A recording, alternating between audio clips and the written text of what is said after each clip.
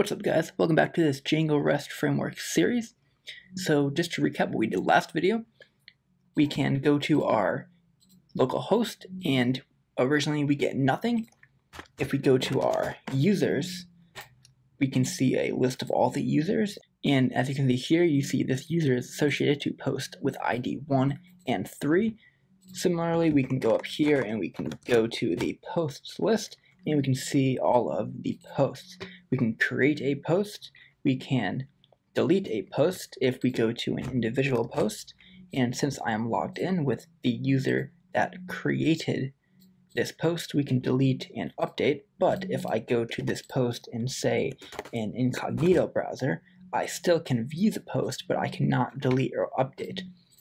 So in this video, we are going to add hyperlinks to this browsable API so we can easily navigate to different things. Additionally, this homepage here, we are going to hook up this URL so that we can get an overview of everything from here and easily click on things that we want to visit. So let's get to it. So the first thing that we want to do is create an endpoint for the root of our API. So go into your views.py file, and what we're going to do is create a new view. So for this, we're going to use a regular function-based view and the API view decorator. So we need to import that. So let's say from REST underscore framework dot decorators import API underscore view. And you'll notice we used this in one of the earlier view tutorials, but we moved on from this and migrated to class-based views, as you see here. But a function-based view for the root will be sufficient in our case. Next, we need to import reverse. So we'll say from REST underscore framework dot reverse import reverse. And we will be using that in just a second. So what I'm going to do is come right under these imports, and I'm going to say at API underscore view, and I'm going to pass in get. And this should look familiar to you. Like I said, something we did in one of the previous tutorials. And this will be our method for the API root. So we can say def, we'll call it API underscore root. We're going to pass in the request, and we're going to say format is equal to none. That's talking about the format of the data, such as JSON or HTML. And inside the method body, we're simply going to return a response. And here we're going to return our users and our posts. So first off, we'll say users, and that will be reverse. We'll say user list. We'll say request is equal to request, and format is equal to format. Next, we'll say comma. Now we want the posts, and that will be equal to reverse post list. Make sure the user is spelled correctly. Post list, and then this is all the same. We want the request to be equal to the request and format to be equal to format. So that's all for the views. And if you go back here, you'll notice it's still not working because we haven't,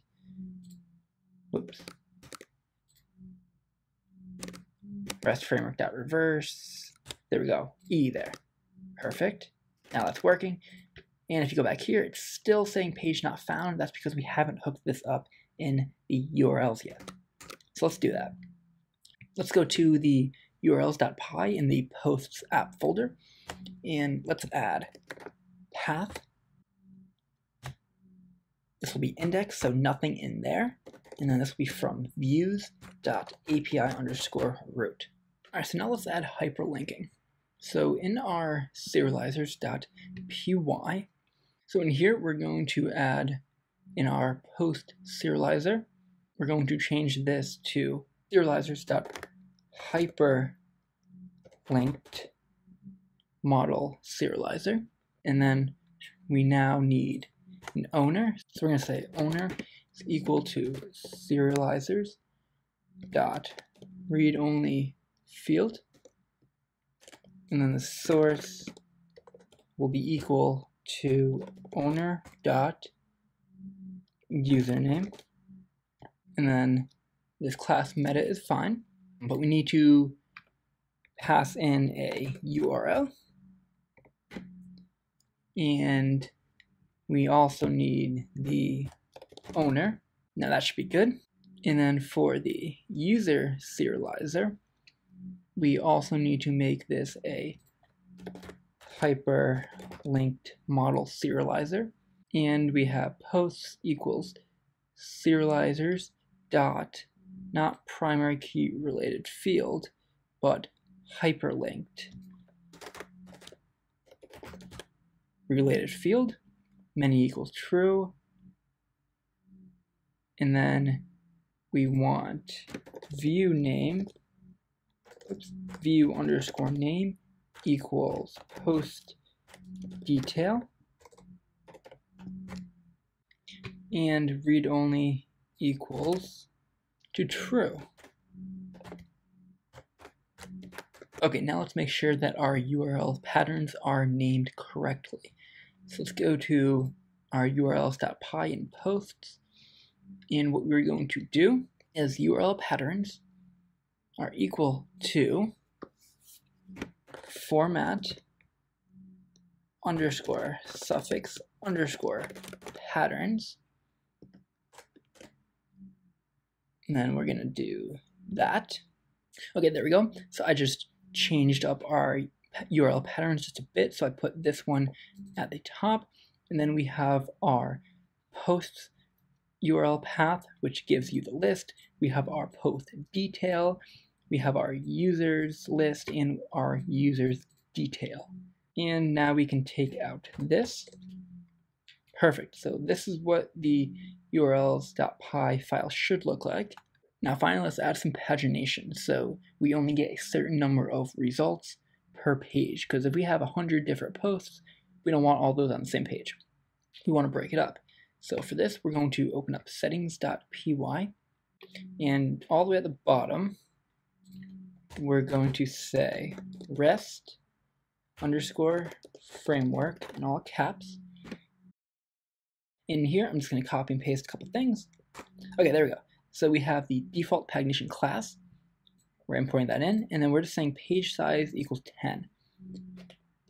In this, if you go to the REST framework documentation, go to API guide, pagination, you'll find it there. So now, if we open this up in the browser, we should be good to go.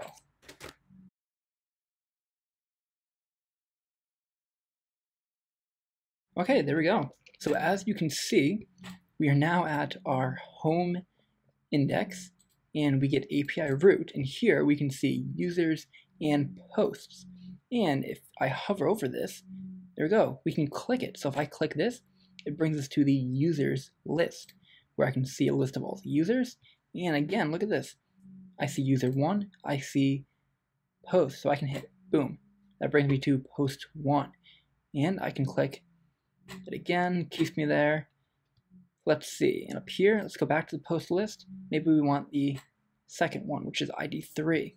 Let's go back to the root, and let's go to posts. Here's our post list, as you can see by the URL, and we have all the posts here, and I can navigate to any one I want. So I think that's really cool, and how we can add that super easily using Django REST. So I'm here in the post list /post, and I have 10 posts created. And if you remember, we created Django pagination, so it only shows 10 posts on a page. So if I come down here and I make another post, we'll say the 11th post, we'll say this is the content, we'll give it an author of me. Now if I post this, we have the post with the ID, and if I go back to the post list here, you'll see that we now have pagination. So I can navigate to the second page, which has that post that we just created, because that is the 11th post, and we specified that we wanted 10 posts on a page. And as you can see here, we also have previous, so we can go back like that We can go next, previous. So that's really cool. So that is all for the official Django REST tutorial. I hope you enjoyed. There are still some things to be covered, so I'm going to try to make some videos that will continue on with the series, going in different directions, such as adding a front-end view. I plan to do that with a couple different JavaScript frameworks, such as React and Vue, and also how to make requests to this API in Flutter. So Flutter, if you don't know, is a platform for building cross-platform mobile applications developed by Google, and getting data for mobile applications is essential. And for this, I think what we could do is maybe create a simple app that would allow us to pull our blog posts from this API and display it in the mobile application. So if that's something you guys would be interested in, let me know in the comments.